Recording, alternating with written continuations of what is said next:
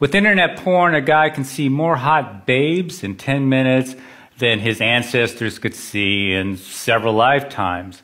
This old mammalian program perceives each novel female on a guy's screen as a genetic opportunity.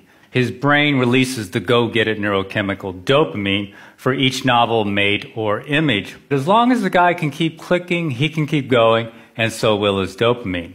In this Dutch study, they found that, in fact, of all activities on the internet, porn has the most potential to become addictive.